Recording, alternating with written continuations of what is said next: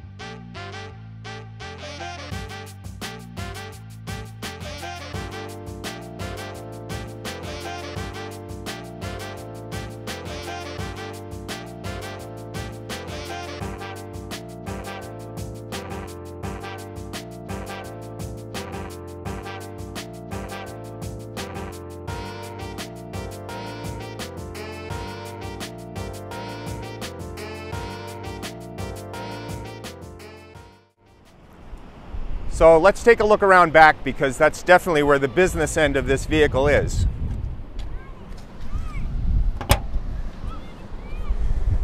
The first thing you're going to see here is what we call the six-pack. The reason it's a six-pack is because there are 6 Tesla modules in here. These are modules that have been harvested from a Model S, a Tesla Model S. Also have a BMS main unit, which is a battery management system. Main unit and a satellite unit to handle charge management for all of these cells inside here. On the side of the box is a removable panel which allows access to the BMS units and also to the relays, which are there for BMS warnings and also for charger cutoff. And you also have a Molex connector right here, which is for signal and for powering the BMS, as well as a USB pass-through, so you can connect a laptop to the BMS and talk to it. So let's talk a little bit about the Hyper 9 high voltage motor and the SME controller.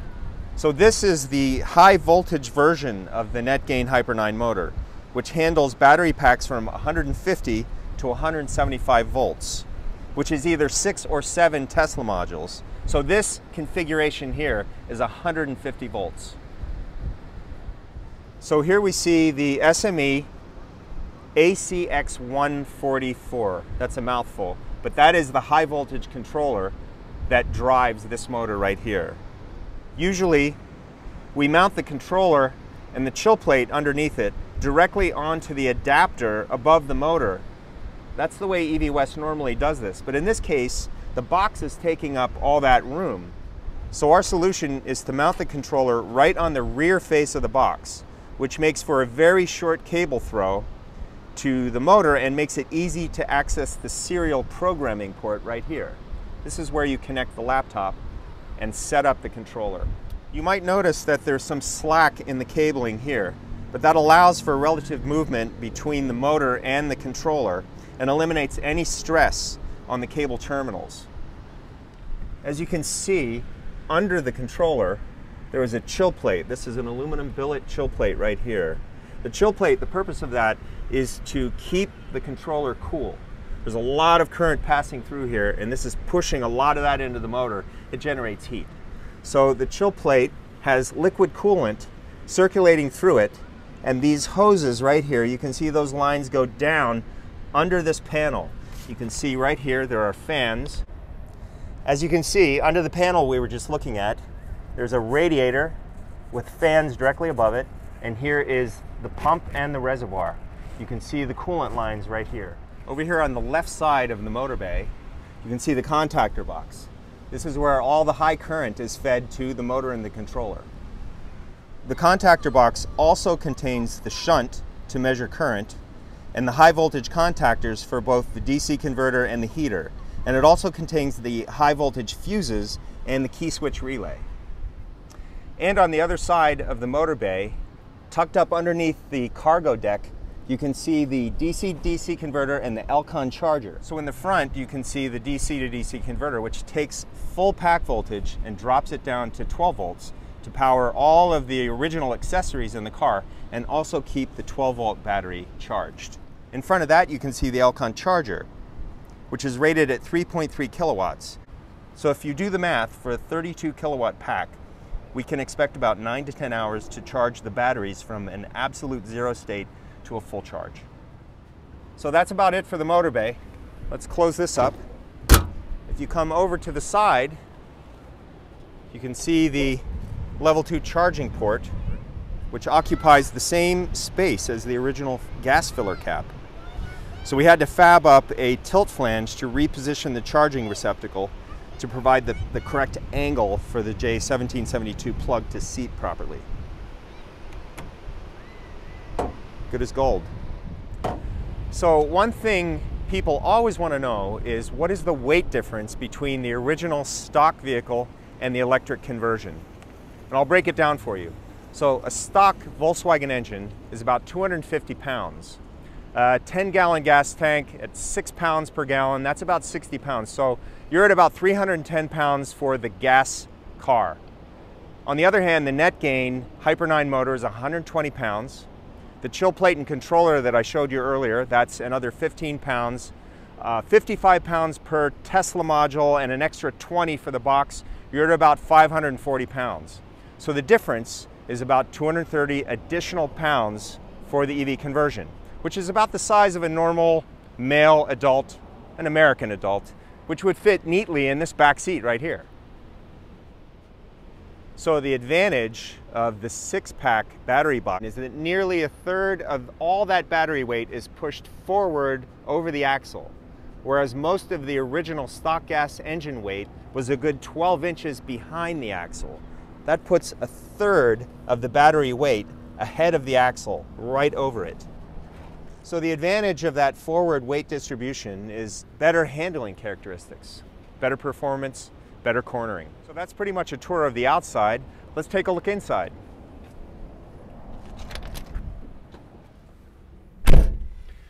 So as you can see, this vehicle is in great condition, with attention paid to all the interior details by the vehicle restorer. And for all intents, the vehicle looks as original as the day it left the showroom floor. This transaxle has been rebuilt and has been reworked as a 2-speed, which better suits the power curve of the electric motor, as well as a conversion from swing axle to IRS independent rear suspension and CV axles. So you have low and high, and you can clutch and shift as you normally would with the gas engine. We also included a performance clutch and pressure plate to better handle the torque of the electric motor. At the dash, we fabricated a vintage-looking panel for the extra controls that are added for the electric conversion. As you can see, we have these temporarily labeled. We will probably engrave or emboss these. Here is the Regen Switch. Regenerative braking is normally enabled with the knob pushed in for regular driving and disabled with the knob pulled out, just in case the driver wants to coast. To the right is the reverse switch. Since the reverse gear has been removed from the transaxle, we rely on the motor to reverse the direction of the vehicle. Put it in gear, pull the switch, and when the motor goes backward, the car goes backwards. And then to the right, we have the heater knob. And since there is no longer a gas engine to generate heat for the cabin, we use an electric heater, which is located underneath and in the rear of the vehicle. So that's it for the walkthrough. Let's take this little beastie for a spin.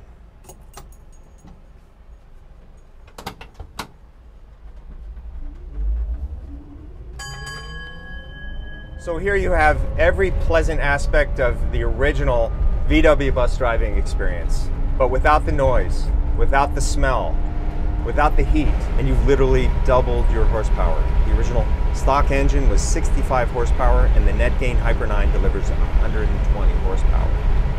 You have ample power to take any hill without stressing about holding up all the traffic behind you. It's quiet and pleasant. You can actually have a conversation with your passengers without having to scream over the engine noise, and without the constant worry about your VW gas engine wearing out and breaking down. At EV West, we really cherish the design legacy of these classic vehicles and understand the importance of keeping them as close to the original as possible.